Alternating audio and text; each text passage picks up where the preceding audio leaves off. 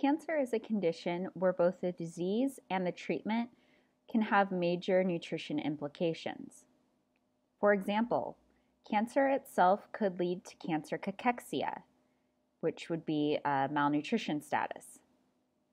Going through chemotherapy could give the patient a lot of GI symptoms as side effects, and this could affect their dietary intake. Therefore, overwhelmingly, when we deal with cancer patients as dietitians, malnutrition is the theme we need to keep in mind. The goals of nutrition care for cancer patients include prevention and reversal of nutritional deficiencies, preserving lean body mass, and this is consistent with fighting and correcting malnutrition. For patients undergoing treatment, we want to minimize nutrition-related side effects and also maximize quality of life no matter what stage the patient is at. Malnutrition and weight loss in cancer patients are associated with increased mortality. This is not news to us because other conditions, the loss of a significant amount of body weight and lean mass is also associated with death. So the primary goal, as we mentioned, is to prevent malnutrition. We need to understand that the nature of the disease promotes the body to go through the wasting process. Therefore, reversing malnutrition can be very challenging. Since cancer is a chronic illness, depending on how long the patient has had the diagnosis and if they have received multiple treatments, malnutrition can be very severe and more prevalent. Basically, the longer the cancer history, including the longer the treatment history, then the more likely we would be seeing patients with malnutrition. Depending on the type of cancer, so which organ or tissue the disease affects, the patient may have different risks for malnutrition. For example, a few cancers listed here, so lung, pancreatic, GI, head and neck, ovarian cancers, these patients are at very high risks for malnutrition. And this is because, for example, if it's pancreatic cancer, then these patients won't have normal digestive enzymes from the pancreas, not to mention the wasting nature of cancer itself. Therefore, the digestion and absorption process will be severely compromised. Then the result is malnutrition and cancer, so this is a vicious cycle that can push people towards a negative outcome. When we conduct nutrition assessments for cancer patients, an additional, we check the usual things that, should be pretty routine by now. And specifically, we have different tools to assess the general condition of the patient. For example, we have the Patient-Generated Subjective Global Assessment, or the PGSGA, and also MUS, the Malnutrition Universal Screening Tool. These are already validated tools, and if you recall what you learned in nutrition assessment, these tools are very easy to apply.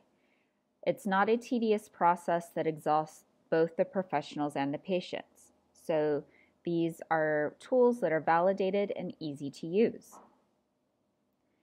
In terms of nutrition diagnosis, it will widely vary depending on the type of cancer and how severe the disease, and also the treatment modality. For example, someone who is actively receiving chemotherapy treatment, for these patients, almost everyone in these cases has altered GI function and are usually having nausea and vomiting. Or if they are doing radiation treatment, they may have dysphagia or a lot of pain when they swallow because the radiation hurts the mucosa of the GI tract. Or if it's a breast cancer patient, then because the breast tissue is relatively comparatively further away from other internal organs, the radiation itself may not have a lot of GI effects. However, it may have certain respiratory effects because of the breast tissue being above the lung tissue.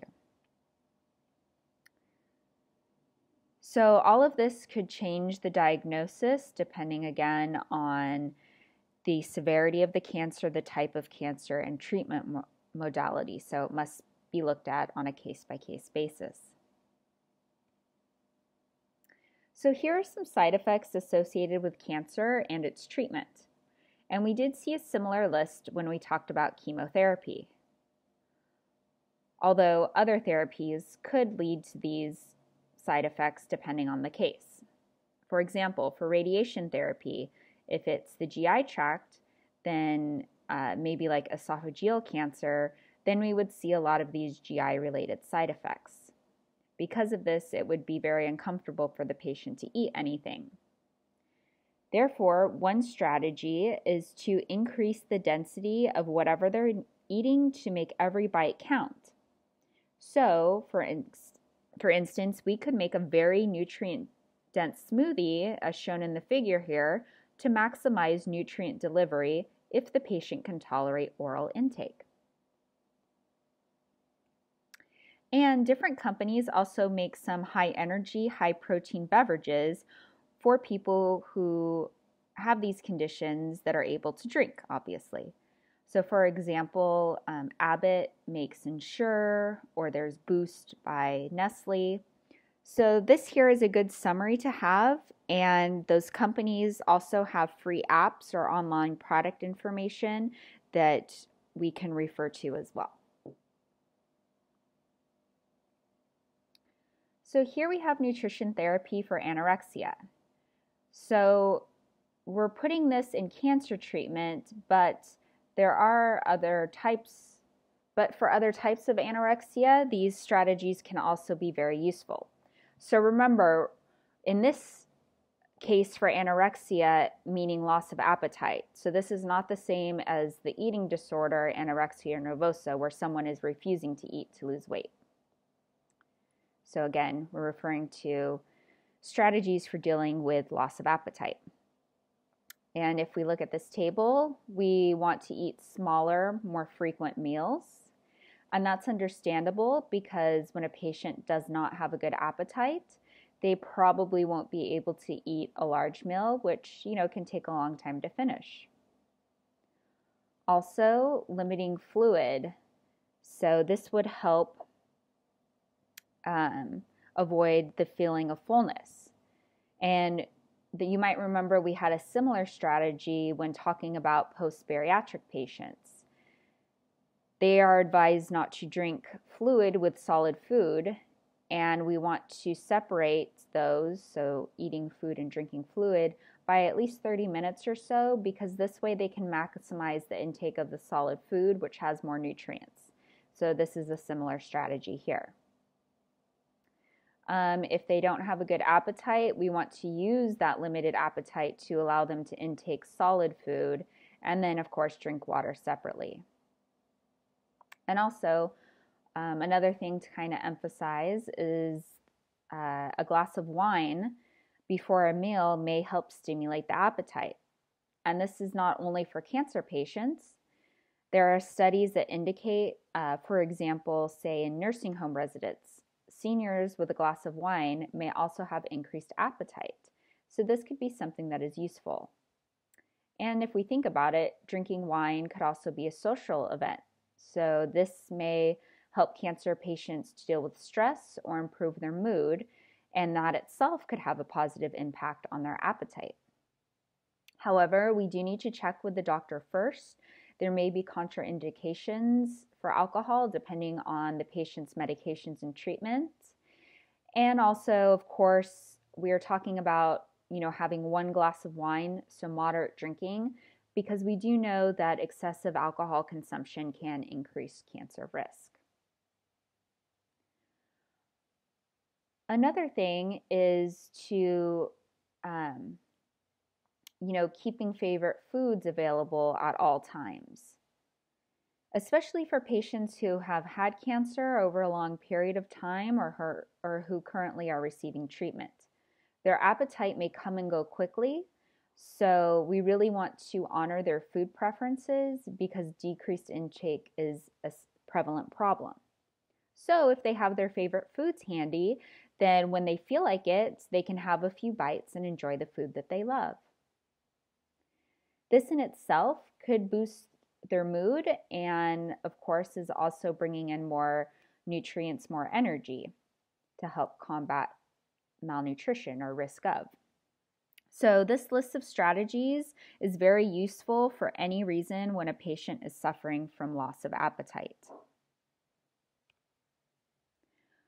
For patients who are receiving chemo and radiation therapy, due to side effects experienced during these therapies, sometimes patients cannot really have an adequate intake. So both of food and fluid through the PO route. In this case, we need to assess if specializing nutrition support is indicated. So we do have some standards here. So the patient has to be malnourished and we anticipate that the patient won't be able to ingest or absorb adequate nutrition for a prolonged period of time. So, the malnutrition is pretty common in cancer patients, and then we also need to look at if we suspect that they will not be able to have adequate intake. So this means that even if they can intake a certain amount of oral intake, their body cannot get enough, it's not adequate through the oral route. Obviously, knowing that, we need to start thinking about whether EN or PN is appropriate. Sometimes it may be beneficial to provide certain nutrition interventions prior to a patient's surgery, because we know patient's surgery itself is a controlled trauma, and that would increase the patient's need for energy and protein. But if they are already malnourished, their post-op complications will be more likely to happen.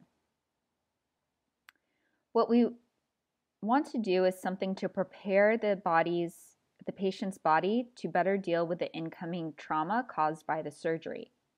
So after the surgery, unless the gut is not working, we prefer to use enteral nutrition. The benefits should be clear by now. It helps stimulate the intestine, helps reduce potential complications, and it can also prevent the translocation of colon bacteria into other parts of the body. So Aspen has issued some guidelines for intervention for patients who receive bone marrow transplants. Nutrition support per Aspen guidelines is appropriate for patients who are malnourished and also have this anticipated inadequate PO intake period. We should be consulting patients on foods that may pose infection risk and let them know about safe food handling. And this is because at this time, until the transplant becomes successful, patients' host immunity is compromised. Therefore, any raw food and things like that could potentially bring infection. In healthy individuals, it may not be an issue, but for these people who are already immunocompromised, it may become a major challenge. And also, if they have the graft versus host disease, then this can also be accompanied by poor oral intake, and also malabsorption is possible. So Aspen Guidelines has clear indications for nutrition support for patients receiving this transplantation therapy. So how do we determine the nutrition requirements? We could use the Mifflin-St. Jeor equation. Remember, this has different formulas for men and women. Or we could follow this strategy that is maybe a little bit more practical. So depending on the status of the patients, we have a quick energy allowance reference. And this is something we can look at quickly to give us some guidance. So depending on if they're obese, sedentary, slightly or metabolic, having malabsorption, those types of things. When it comes to monitoring and evaluation, we definitely need to closely monitor weight status and intake level, because the main nutrition theme here is malnutrition and we need to fight it. Then we have to check weight loss, see if they are regaining weight, and also if the calorie intake and protein intake, whether it's through PO or through EN or PN support, we need to check if it is meeting the patient's needs, also how well the patients are tolerating the intervention, and any changes in the symptoms. Also, if we did initially use the PG-SGA, then that's something we could repeat and see if there's any change in total score, or even if there's suggestion for any new problems.